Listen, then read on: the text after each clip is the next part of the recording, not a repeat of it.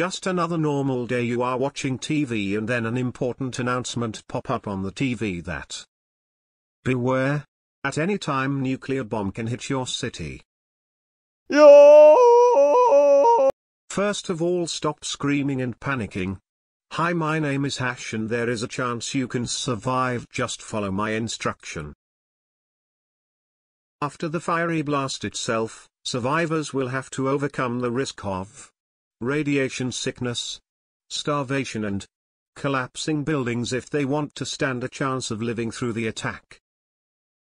Thankfully, there are measures we can all take to protect ourselves from a nuclear blast, as proven by this advice from the US government. We will mainly divide our survivor plan on 3 parts. First, how to prepare for an attack. Second, surviving the immediate blast. Third, what to do next.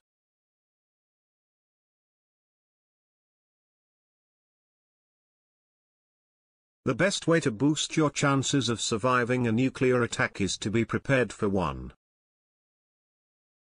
That doesn't mean you need to build a military-grade bunker to survive, but you should designate a safe part of your house to use as a makeshift panic room.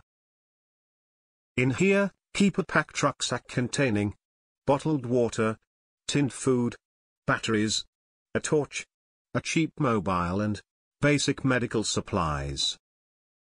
Having a so-called bug-out bag ready for each member of your family will save precious time in an evacuation, and ensure you have the supplies to survive on your own for a few days at least.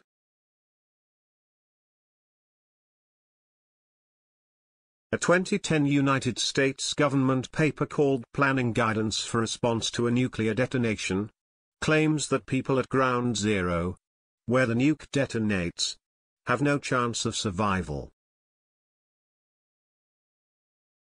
However, if you're a few miles away from the impact point, then you have a fighting chance, especially if you have a pre-packed bug-out bag to take with you.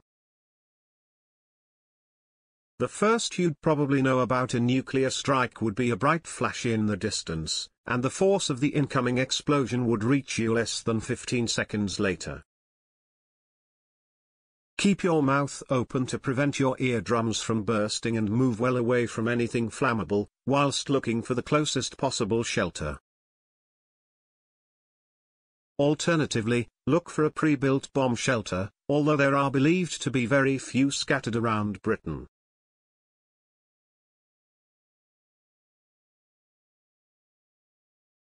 After the initial blast, you have 10 to 15 minutes to escape the incoming radiation, which will largely be blown by the prevailing wind.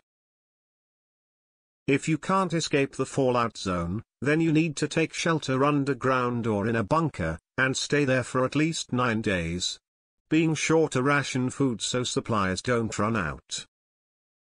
The world will be a whole new place after the blast, and you'll need all your survival instincts to survive.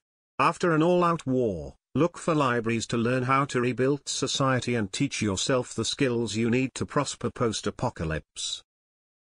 Thanks for watching the video. Please like, comment and share the video. And don't forget to subscribe the channel,